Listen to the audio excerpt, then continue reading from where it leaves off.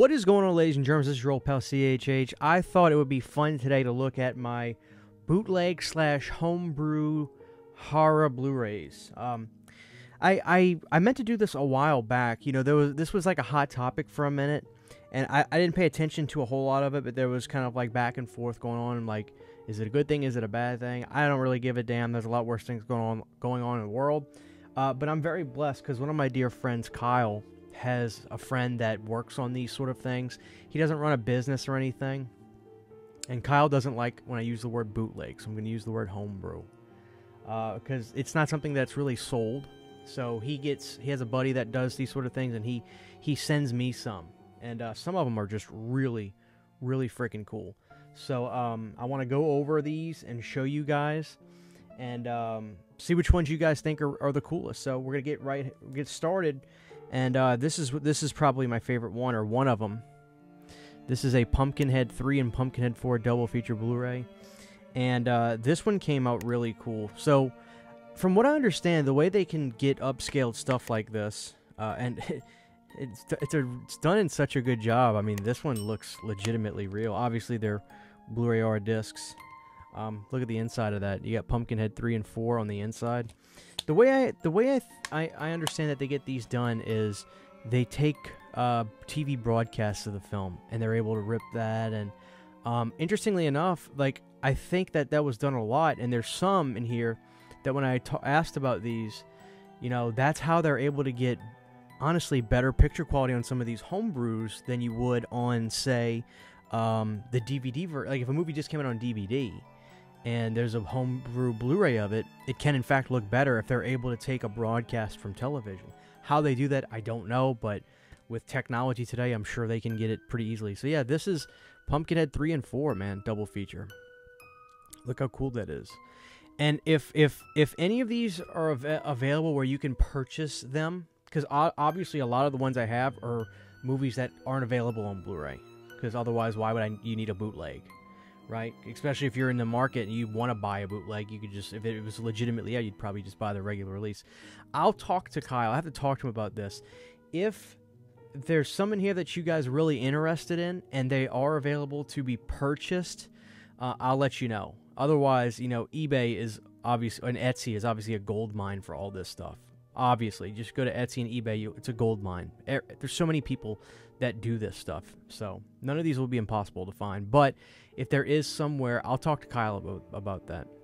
So, but anyway, let's move on, guys. This one's really cool. So I did a video the other day talking about Dawn of the Dead and how, you know, we're waiting for America to get a really nice high-definition release. The last time we got a Blu-ray release in America was 2007, I think, with Anchor Bay. And thank you guys for checking that video out. It's got over 10,000 views now. It's just wild.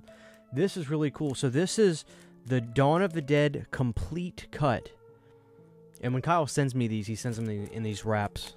So let's look at the back of this. I'll take it out of the wrap. So on the Dawn of the Dead complete cut, this is really cool. I like the artwork on that. Imagine getting this as an official release down the road too. So what is the complete cut? Here's a picture of the back, and let's look at the disc real quick. There's the disc artwork. These above and beyond. I'll tell you that. All right, let me read you what the back says. All right, this disc features the longest edit of this classic zombie film known as the complete cut, which combines all known available film material and previously unreleased audio tracks by Goblin. Presented here for the first time in high-definition 1080p with an aspect ratio of 185:1 and a complete runtime of 156 minutes, and is most likely the nearest any fan is ever going to get to seeing Romero's initial edit of the film. This unauthorized Blu-ray releases a 1:1 copy of the out-of-print XT video Blu-ray. So I remember watching this, and Goblin music's all so good. So like if I heard something that I never heard before, it's not that I didn't notice it out of it being bad. It's just everything Goblin does is amazing. So when you just hear their music, it's just so good. But yeah, I remember this is long. I watched this, and it looked really good. So when it says the longest footage known to man, so I was watching Document of the Dead in parts because that's a really long thing. It looks like George shot an ungodly amount of footage. like he had the money and time, more so time. So he just shot an ungodly amount of footage, and he just kept filming footage. So there is still footage probably that will never see the light of day, or at least hasn't yet. But this is what we have that is supposed to be to the closest. So yeah, that is the Dawn of the Dead complete cut. Pretty freaking cool. Pretty freaking cool. Okay, ladies and gentlemen, let's continue. This is really cool. Who remembers a show called Nightmare Cafe? This is for the people that are a generation or 2 generations before me. A generation before me, if you grew up in the 80s. So Nightmare Cafe, and I watched this, and it really wasn't that bad. I just don't think it caught on, and the production company or the TV station was like, ratings aren't there. We're gonna go ahead and axe it. Nightmare Cafe, I believe this was written by Wes Craven.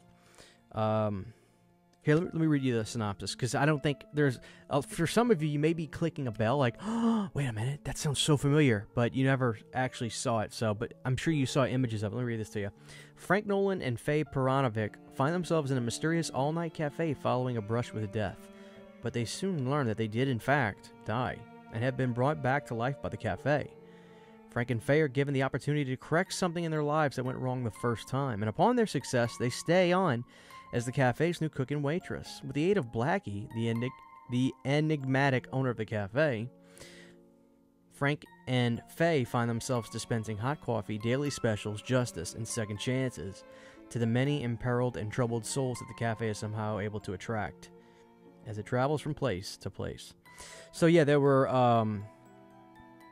it looks like there were 6 episodes, and it looks like an 80s TV show. Obviously, the picture quality is not stellar, but it was an 80s TV show. But it really wasn't that bad. It was actually kind of charming, but it just didn't catch on, and so it got canceled pretty quick. So let's look at the disc for this. Again, see, this looks high definition probably on the camera, but if you were to look really up close to it, you'll see how pixelated it gets. Again, because it was a TV show, so trying to get just like a, and it's on 2 discs. So, Nightmare Cafe. I'd like to see it just not resurrected as a show, but at least brought to a Tubi, Screenbox, Shudder. Put it on there. Let people check it out. They could knock it out in a few hours watching the show. It's something they could watch and not be like, oh, I don't have time to watch all this, because that's the beauty of it. Even though it didn't survive, you could watch all of it. It's a pretty cool little theme too. So I don't know. It's a shame, but they tried, but it didn't last. Next up, we've got a movie called Phil Tippett's Mad Dog. Now this, I gotta finish it, but because I had never heard of it, but this was like this insane stop motion movie. Follow the assassin through a foreboding world of tortured souls, decrepit bunkers, and wretched monstrosities forged from the most primordial horrors of the subconscious mind. Every set, creature, and effigy in this macabre masterpiece is handcrafted and painstakingly animated using traditional stop-motion techniques. Mad Dog is a labor of love, a testament to the power of creative grit, and an homage to the timeless art of stop-motion animation. Ready your eyes, ready your spirit, prepare to meet your maker. I watched a little bit of this, and then I had to go somewhere. Something happened with one of my dogs. I remember the day, but I don't remember what exactly I had to do, but I remember just being floored at how cool this was. So anybody that's seen Mad God, what did I say, Mad Dog? Anybody that's seen Mad God, let me know what you think of it. So pretty cool. I don't know the history behind that at all, if that's lost on physical media or something. Next up, guys, we've got Night of the Demons 3, Demon House. Now, obviously, this did, in fact, come out from Scream Factory not too long ago, but I got this well before that Scream Factory release. This is the Homebrew Demons 3. Pretty cool artwork on there, too. Here's the back. Got that great shot of Angela. Let's see if there's anything about this.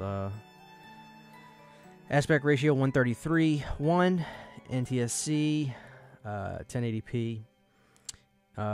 It's an English mono track. Okay, so yeah, cool disc art on that. I like Demons 3. I think Demons 2 is the best Demons movie. That, when she turns into that snake thing in Demons 2, if you've seen Demons 2, you know. That is a freaking great... It's like one of the best 90s horror movies. Like, really.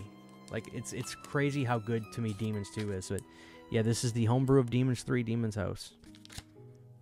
yeah, great art on that too. Next up, guys, we're going to go to some modern stuff. So, it was 2 years ago that we got the new Hellraiser film. And, you know, why they never put that on a Blu-ray is just asinine. It's Hellraiser. Like, and it wasn't a bad movie either. I thought it was all right, but that's besides the point. My point is, I would have gladly owned it, but it never happened. So my pal hooked me up with this Hellraiser. I mean, these are done so well. You would think that they're pretty close to being like just legitimate releases. Like these people go through all the trouble making little images. They've got Pinhead on the back. Special features, multiple cast interviews, World of Flesh and Pleasure, all 10 Hellraiser films explored, trailers, and more. So that's crazy. They even have special features on this. I have not been able to watch this yet. Just been busy, but I mean, that's so cool. It's just like people would buy these movies so much if they put Hellraiser out. It's crazy to me. But yeah, that is Hellraiser, and it even says Hulu up there. So this is a homebrew for Hellraiser. Hopefully this gets put out. I want to watch this movie again, to be honest with you. Like, my thing with this movie was the designs of all the Cenobites were so sleek and shiny looking. You didn't see, like, there wasn't this crude, hurtful look to them like in the originals that made it work so much. Like, Butterball had, like, these glasses that went into the side of his head. He had no ears, and his eyes were bleeding a little bit. In the new one, these people have these beautiful cuts over their heads and necks, but there's not a drop of blood, and it's so symmetrical and perfect. One of them looks like the McDonald's arches. I remember when I reviewed it, I even said, this reminds me of the McDonald's arches. Next up, guys, we've got a 90s classic, or at least, maybe not classic, but I like it. Who remembers Bats, man? La Bamba's in this. What's his name? The actor. Lou Diamond Phillips, guys. So, how about Bats? I had a DVD of this, but I was really happy when I got this from my buddy Kyle. Really fun little movie. This has Scream Factory written all over it. Why they haven't put out Bats, I don't know. Really great little movie. So, yeah, I like it. I like it a lot. There you go.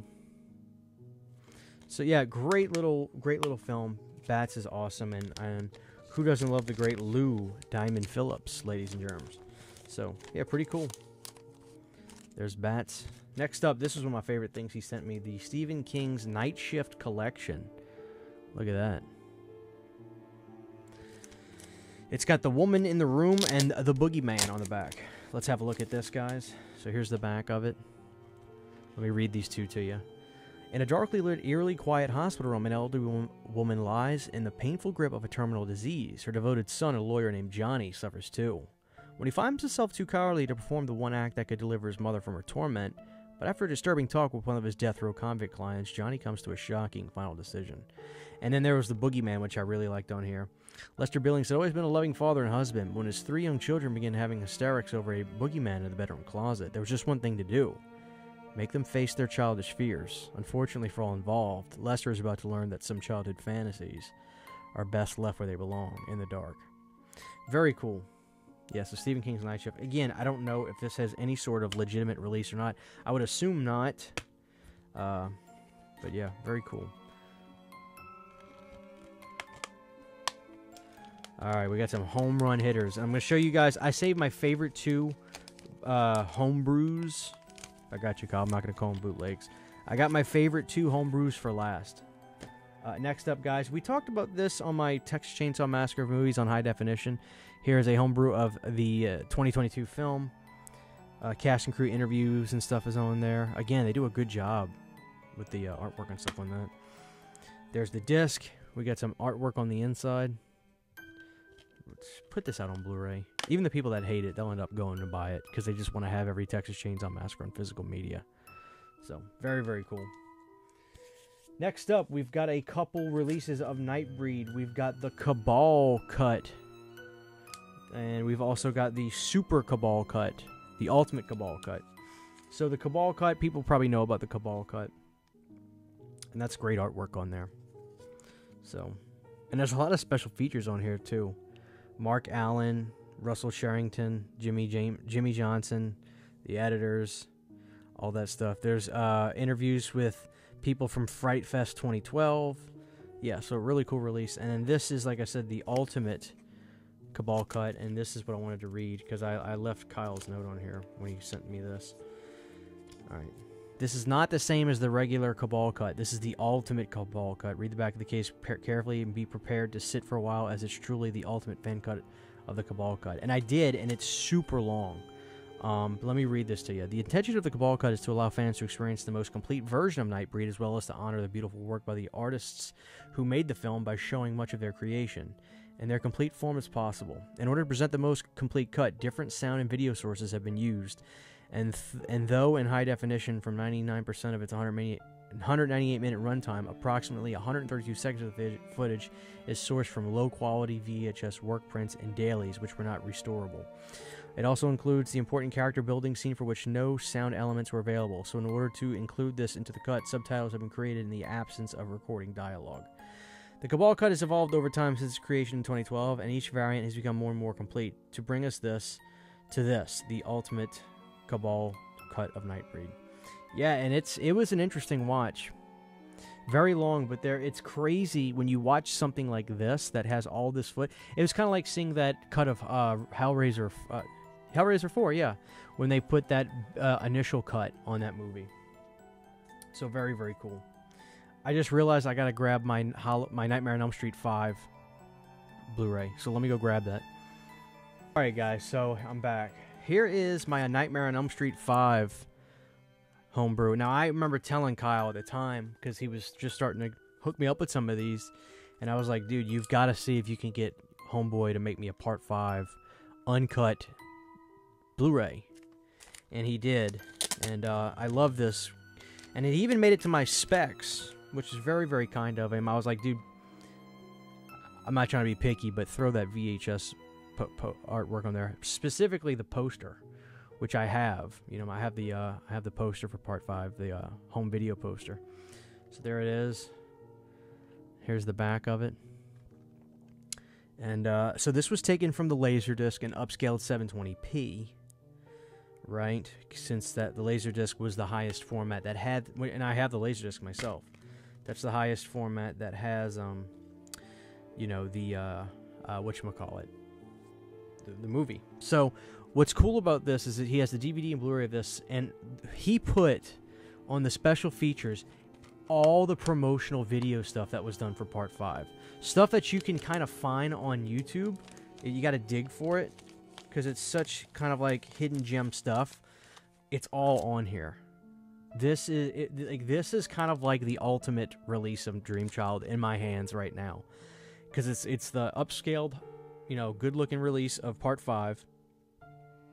And it has so much bonus material he got of like promotional stuff from the time. So this is amazing. I love that. And I have multiple releases of Freddy's Nightmares homebrews. I've got this release, which is a chunky box, and it's got the original Elm Street on the front. In true bootleg fashion, here's the show again with the remake Freddy on the front, which I think is actually brilliant, because like there's like this bootleg market that, like, I remember seeing these bootlegs like when I was a kid, right before Katrina hit. We used to see, I used to go to the Saints games, and we would drive through the 9th Ward, and I remember seeing some guys out on some of the corners, like DVDs for sale, and it would be bootleg DVDs. And I remember seeing some out of the car window one time, and it would be like Top Gun with a picture of Mel Gibson on the front, like stuff like that. It was hysterical. I loved it. So like this reminds me of my childhood, seeing that kind of stuff. So yeah. And then this one, which actually has like the VHS artwork on it, the Best of Freddy's Nightmares, which, even though it says the best of, it's every episode on this. And so a lot of them are on multiple discs. You know, there's an example of one. Moving on, guys, we've got David Cronenberg's Spider. Again, I left a note on this one. I didn't love this movie, but I love the actor in this movie. It's the guy from Red Dragon. But let me read this to you.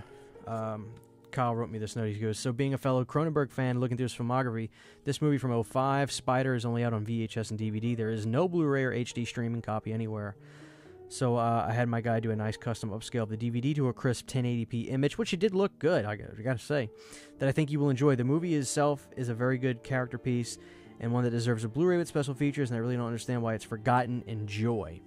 So yeah, and again, like with Cronenberg stuff, like I said, I didn't love this movie, but with Cronenberg stuff like Crimes of the Future, by the third time I watched it, I was like, you know what, this movie really is pretty wild to watch. But that's the thing, even when I say I don't like stuff from Cronenberg, or if I'm not in love with something from even his kids' movies, I'll think about them until eventually to where I need to rewatch it. It's actually a remarkable thing. With that being said, I still don't like Crash. Next up, guys, this is really cool. This is probably one of my favorite bootlegs, homebrews, that he sent me. The theatrical cut reconstruction of Return of the Living Dead. And the green case was such a nice touch. I love it. So you're probably asking yourself, well, what is this? Let me explain to you what it says on the back, because this was news to me, the theatrical cut. It is a fan. It's a fan edition, basically. It's the restored original soundtrack. So it's got all the songs from the soundtrack on it, including one song. What band was it? I always draw a blank. I like the song. It's on the. I believe it's on the vinyl soundtrack. But even when they put the music on the 4K and Blu-ray, they were missing one song from the soundtrack they couldn't license. But it's in here, is what I'm saying. Like all the original soundtrack that was placed in the film when it was released theatrically, it's on here. It also has the original Orion logo on the intro too, and on the end credits. So nice touch. I like that. It's 185/1 2K scan of the inner positive, 35mm negative. It's got the image laserdisc audio. The audio is the image laserdisc mono LPCM2, and it also has the Second Sight's mono LPCM2 from 2012. It's got trailers, TV spots, and 35mm open matte 2K film scan. So this was really fun to watch. I mean, it really felt old school. And I love mono soundtracks. Like, they're so robust. And for sound bars, I think they're perfectly fine. So this is really cool to watch. And it's got Tarman when he's doing the brains. Like, his voice is higher because they deepened it in the releases afterwards.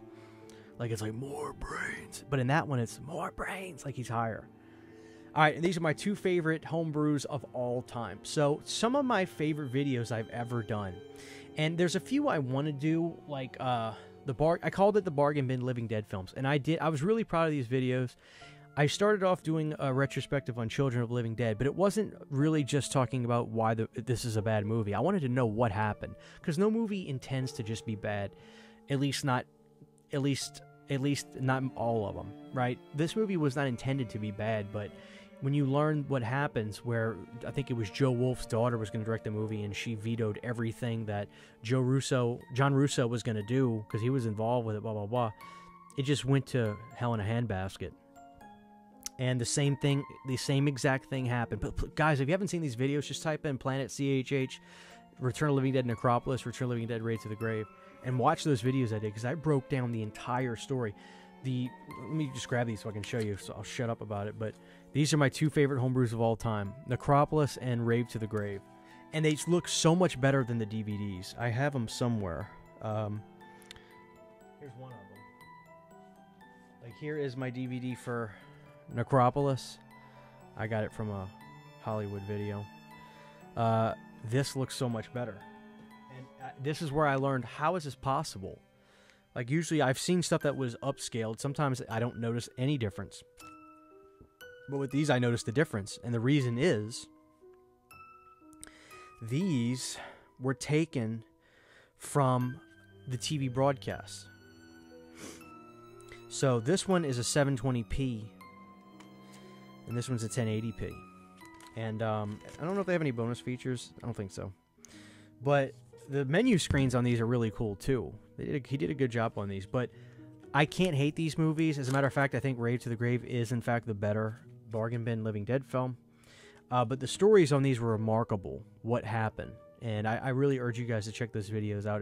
If I get off my lazy ass, I'll put them in the pinned comment so you can get to them easier. But Yeah, these are my two favorite ones because I think by me doing those videos, Kyle went out of his way to try to get these for me because he saw I had a passion for the history of the Return of the Living Dead movies. So I think that actually spawned me getting these from him, if memory serves. And if you haven't seen this movie, let this image just kind of ring throughout your head. That is a zombie from Return of the Living Dead Necropolis. Look at that. So yeah, guys, those are my homebrew horror Blu-rays. I ain't got a problem with homebrews, I really don't. You know, especially like if it's stuff that's not available. It's just like, okay, like we want to own this stuff on physical media, right? And I think if any of this stuff comes out legitimately that I don't already own, I'll be more than happy to get it because it's like okay, thank you for validating this movie by putting it out and knowing like there's a market. Like, yes, thank you.